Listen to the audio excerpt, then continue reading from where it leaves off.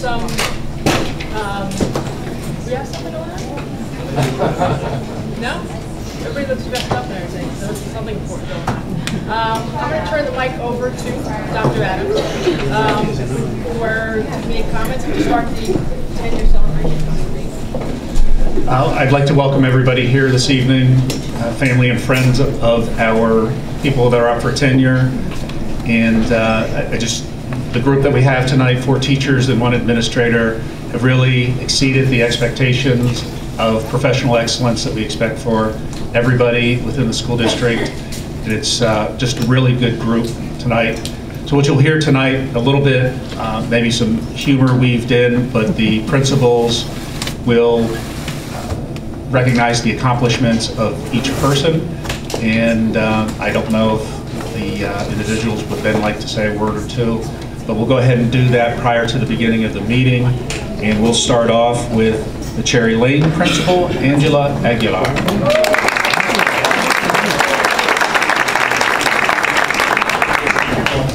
Good evening, everybody, and good evening, Dr. Adams, members of the Board of Education. I am pleased to present to you Dina Martinez as a candidate for tenure for the 2018 school year. Dina, can you come up and join us?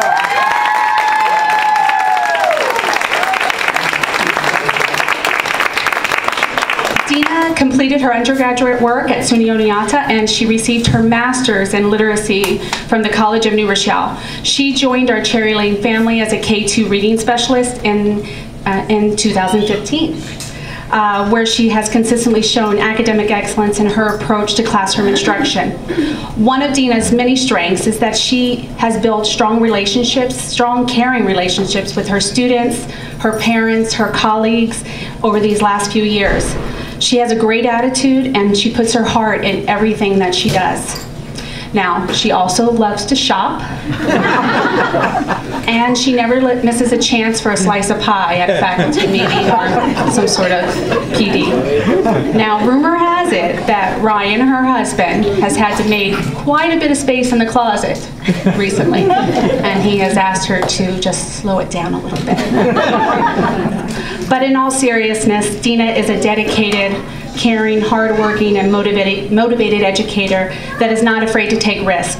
She has successfully worked directly with administration, PTA, and her colleagues to bring new literacy-based programs to Cherry Lane. And this includes just a few: Family Fun Literacy Night, Reading Across America, and the Rockland Boulders Reading Challenge. She continues to grow and reflect as an education practitioner. We are very lucky to have her here at the Suffern Central School District, and I have to say that I feel very lucky and blessed to be her principal. Congratulations, Dina.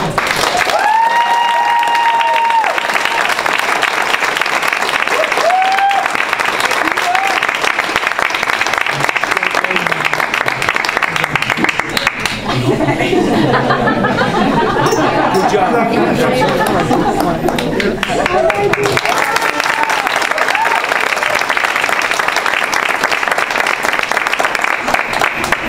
Next, we have the principal from RP Connor, Kelly Dow.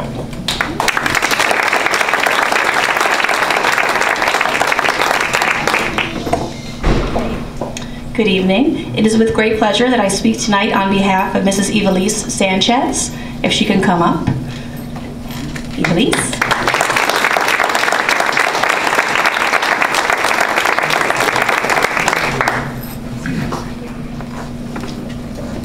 Mrs. Sanchez has been teaching for over 20 years, including a year spent teaching overseas in the Middle East.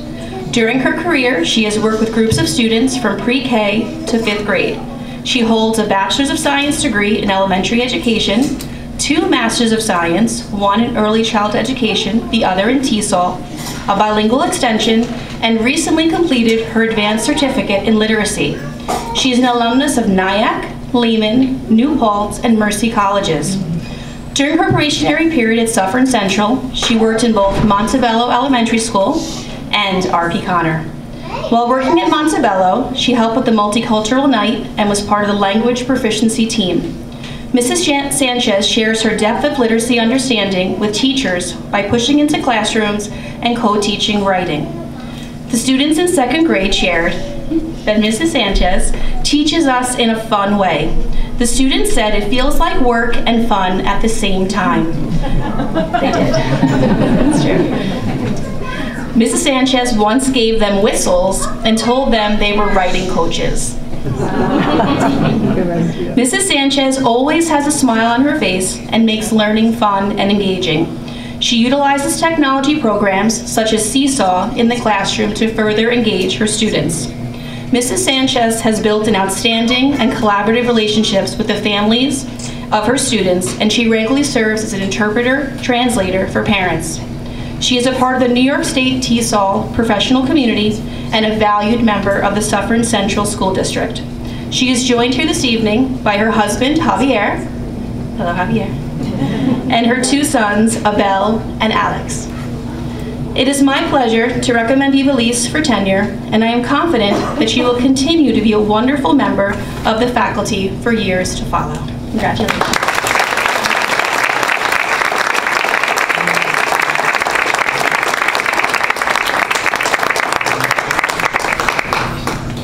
Muchísimas gracias a todos. Es un placer estar aquí y sobreviví los 3 años. Translation, thank you to everyone. Thank you to the board. I survived these 3 years. You'll have to ask me one day. And it's a pleasure to be here tonight. Thank you.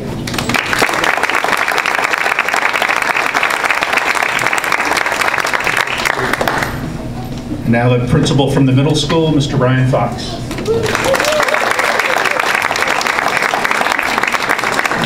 Thank you. Good evening, everyone. Dr. Adams, members of the Board of Education, and everyone gathered here tonight, I'm extremely pleased to be presenting Sabrina Claro to you tonight as a candidate for tenure. I saved the last vestiges of my voice for this today, so people were pretty happy I didn't talk too much today. So a little bit about Sabrina. She's originally from New Jersey and is here tonight with her children, Thomas and Hannah. Her husband is in Texas on business right now. Where are Thomas and Hannah?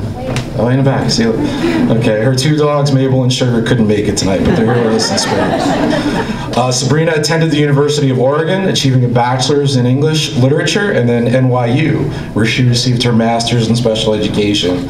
One of the things that made Sabrina stand out for us during the interview process was the wealth and diversity of experience she had and would bring with her to the job here at Suffern Middle School. She had worked at the Epic School in Fair Lawn, New Jersey, which is a school for autistic children. She worked for the New York City Board of Education for 8 years in Middle School 44, teaching self-contained classes in grades 6, 7, and 8, and then the Isaac Newton Middle School as a 7th grade co-teacher as well. Finally, Sabrina worked at the Summit Children's Residence Center in Nyack, teaching high school English literature for another 4 years. So here she's been an integrated co-teacher on Team Sigma for the past 3 years. Sabrina had some big shoes to fill. She was taking the place of a teacher who had kind of been an institution here for a number of years, and she certainly made her own way and earned a reputation as an excellent and dependable teacher. But what truly makes Sabrina special is how she goes about her teaching. She has a quiet confidence about her, and she has this amazing ability to integrate into the classroom, becoming more than just someone else in the room. Sabrina is a co-teacher in the truest sense of the term.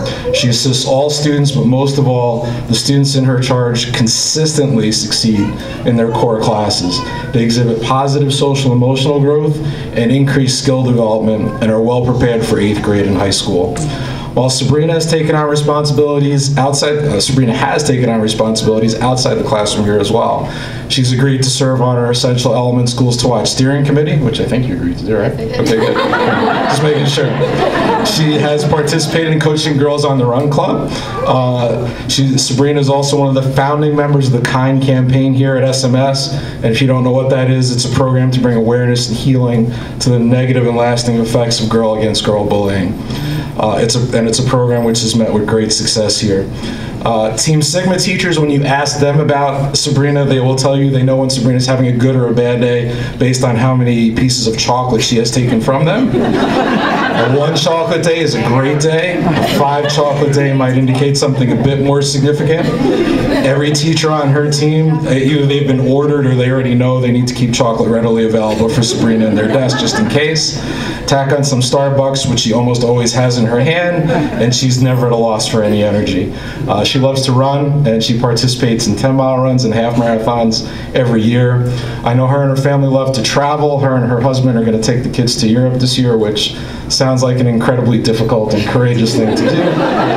But Sabrina, we're very thankful you're here with us at SMS, and your hard work here has led to this very lengthy and recommendation for tenure, so congratulations.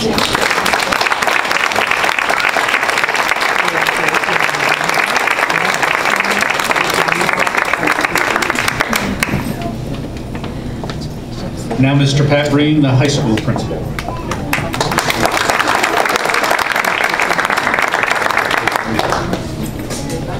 All right. Before I begin, I'd like to thank the Board of Education, Dr. Adams, for your continued support of the staff, students at Suffern High School. I'd also like to congratulate all the tenure recipients here this evening. I'm honored to introduce two staff members from Suffern High School. One is a faculty member, the other is an administrator. First, I'd like to call up Nancy Rodrigue.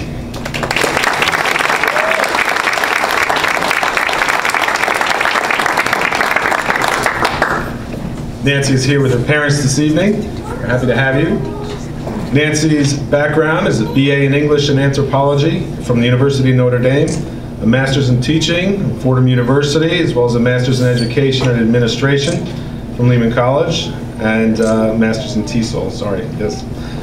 Previous work experience. Nancy has more than 24 years of experience coming to Suffern High School and was a teacher in the New York City Department of Education as an English teacher and as a department chair. She also spent time in, correct me if I say this wrong, Sekolah Saputra, an IB international school in Surabaya, Indonesia, as an ENL English department chair. So a lot of experience coming to our building. At Suffern High School, Nancy has taught ENL English 9, 10, and 11, as well as a co-taught ENL 10 and 11 class. Nancy's been a great addition to Suffern High School. We sought and found an experienced teacher who could rise to the demands of not only helping our ELL students, many with an interrupted formal education, but also someone who could effectively collaborate with faculty and staff. Over the past 3 years, Nancy has worked hard to develop and shape our ENL curriculum and meet the needs of her students. In addition, she's also contributed to helping many of our faculty develop instructional strategies through professional development workshops on best practices for teaching our ELL students. I just want to point out one of the most amazing projects I ever saw was done by Nancy, and it was an interdisciplinary project between our ENL students and our art students and our art teachers. And this experience, I think it was more than just a project, enabled our students who were very new to everything, and gave them a true voice that just was a complete bridge for communication, and it took the language out of the equation, and it was just a great project, and just a small example of the great work Nancy's been doing at Suffern High School. So we're very happy you're here, and we want to keep you, and again, congratulations, Ms. Nancy.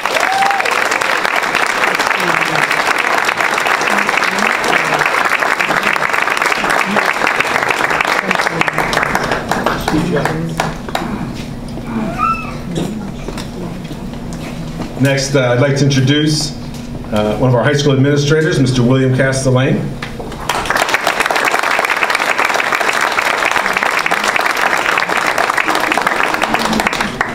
It's so unfair that Billy brought his family here tonight because everybody has like one name to mention. I have like 6 to do right now. So I'm going to try my best. Billy's joined here tonight with his wife, Megan, his sons, Liam, Declan, Seamus, and his daughters, don't say it, Quinlan and Isla.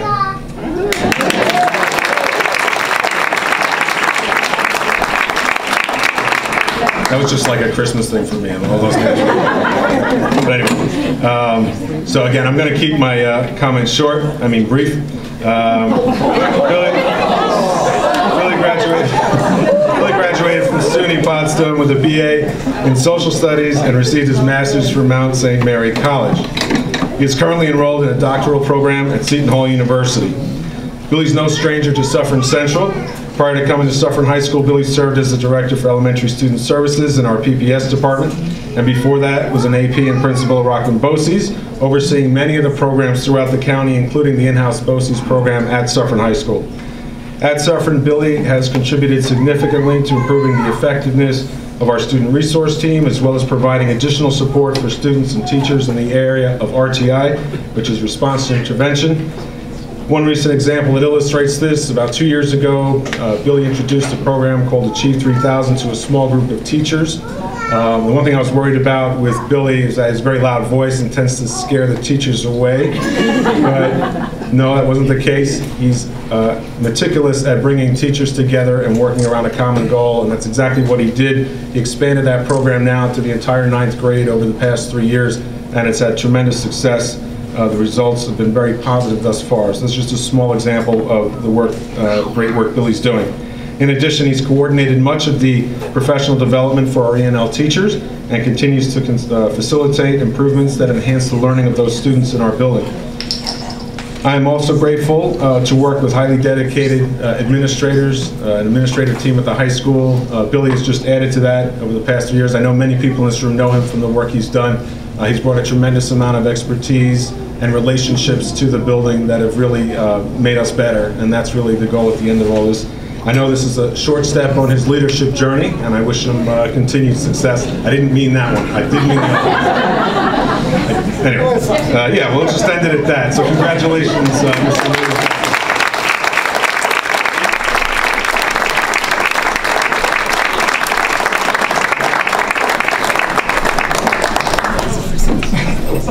I just want to say thank you, everyone. Suffern's a great place.